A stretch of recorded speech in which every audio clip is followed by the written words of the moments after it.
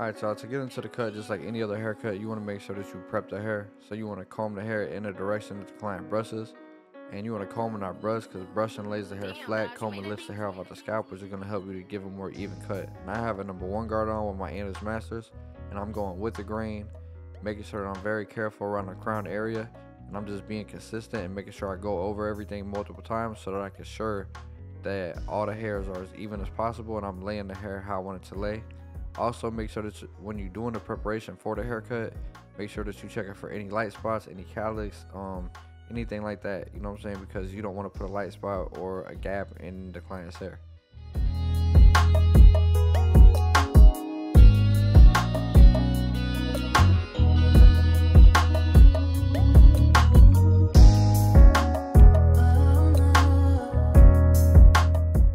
In this video, I'm gonna be doing a low taper for y'all. So I'm gonna bottom out from around the top of his ear, maybe drop it a little, and then I'm gonna hit his beard and I'm gonna separate it a little more just to give it just like exaggerate it a little, in the back. I'm gonna do it pretty much straight across, just because I just like how it fades better straight across on his head.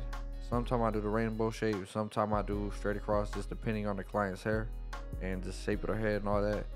And then make sure that when you do the other side that they're matching, because you want it to be opposite reciprocal.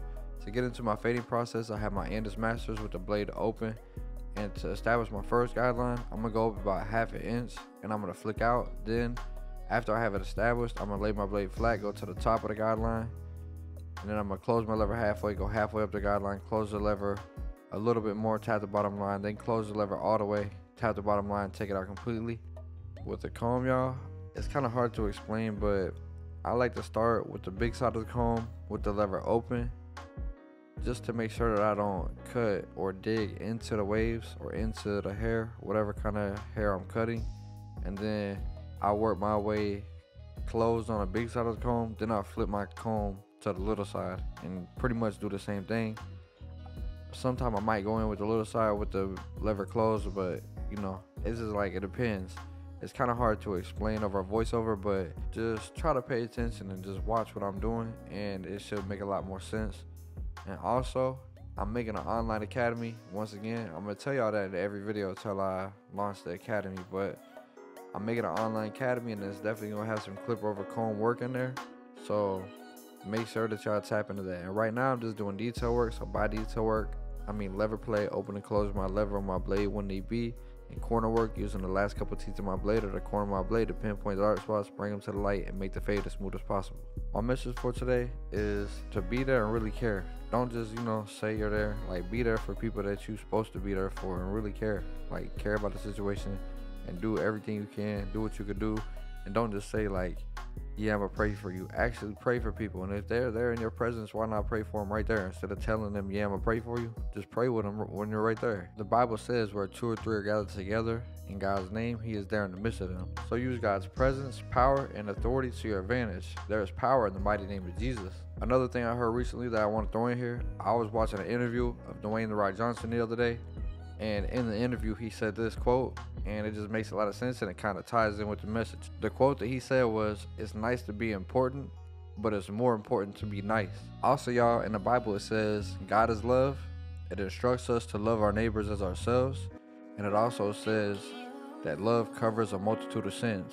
So make sure that you're loving your neighbor as yourself. And when I say neighbor, I don't mean just like love the person that lives next to you. Like, love the people that's around you, that's next to you. Like, show love to everybody. Let God's love in you reach the people that you encounter, especially in person, because they're gonna definitely remember that. And also let it reach everybody that you encounter, whether it be on social media or in person. Have you encounter them, let God's light and his love shine in you and through you into the lives of others. I definitely encourage y'all to go read Mark 12 verses 30 through 31. It's about loving your neighbor as yourself and loving the Lord your God with all your heart, with all your soul, with all your mind, with all your strength. I'm gonna get into explaining the back now, because in the back I do a little bit different technique. As far as the ball line, it's literally the same thing. The only difference with the back is I'm gonna use guards, and also the guidelines are gonna be a little bit bigger because you have a bigger surface area to work with. So instead of going up like 1/2 inch or 3/4 of an inch, whatever it is on the sides, for the back I'm gonna do like a full inch guideline, but it's literally gonna be the same thing. I started with my lever open and went up like a full inch.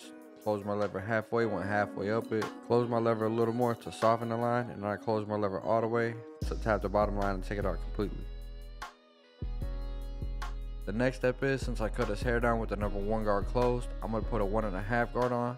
I'm going to start with the lever open, and then I'm going to work it closed. And I'm just working this under his parietal ridge just to give myself a nice foundation to fade into. Notice how I go over everything multiple times, and I'm combing through the hair to make sure that it's laid back down so that I can ensure that I'm going to give a nice, clean, even fade.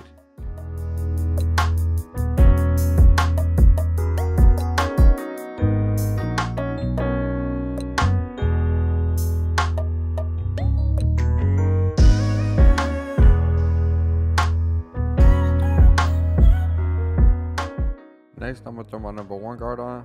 I'm going to start with the lever open, and I'm just going to go right up under where we left off with the lever closed with the 1.5 guard. Then I'm going to close the lever up a little more, come a little farther down on the fade. Then I'm going to close the lever all the way, tap the bottom of the line, and it's just going to soften it up. It's not going to take the line out completely.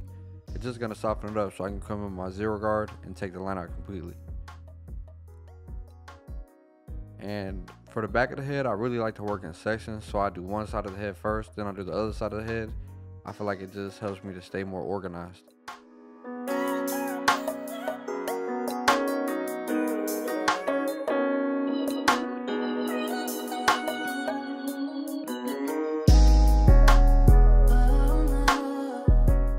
In certain areas, like this area right here in the middle of the back of the head, it's a lot more dense, so it's just a lot more full. I'm gonna have to do some more work into it, and it also grows in different directions. Now I have my 0 guard on. With the 0 guard, I look at it like a detail guard or eraser guard. So by that, I mean I'm doing a lot of detail work with it. And like I say always, by detail work, I mean lever play, so open and close my lever of my blade when need be, and corner work using the last couple teeth of my blade or the corner of my blade to pinpoint dark spots, bring them to the light, and make the fade as smooth as possible. To get into the lineup, I'm gonna go ahead and hit it with some holding spray, making sure I don't spray too much. Then I'm gonna wipe it in the direction that I want the hair to lay. So obviously I'm gonna try to stretch it forward as much as possible.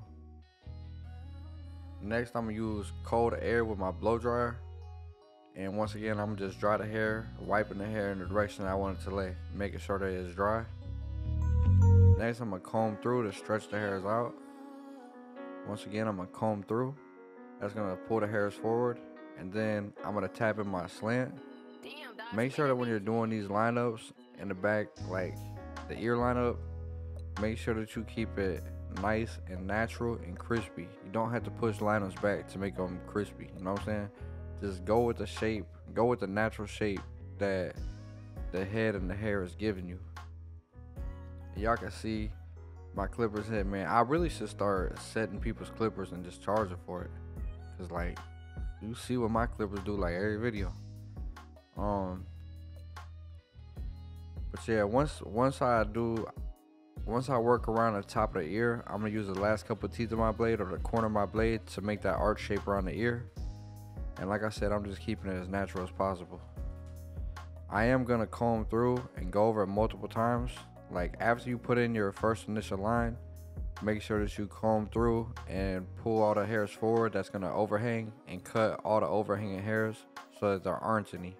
So that's called solidifying your lineup. So long story short, make sure you solidify your lineup. Y'all see in the front, he had like a little cowlick, so I start at that cowlick in the front, and I just work my way to the side. Y'all can see I'm not pushing him back.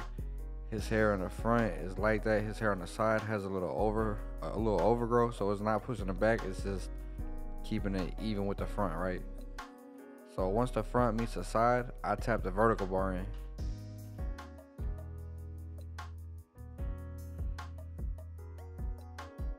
Do the same thing on this side.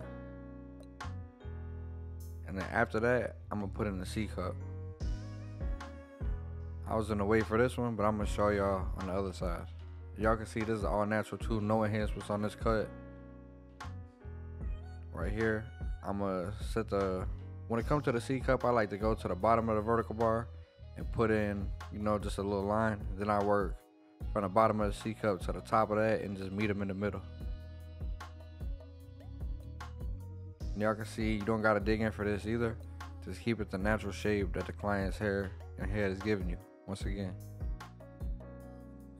Now I'm gonna do some detail work, just doing the last finishing touches for the haircut. Once again, this is an all natural haircut.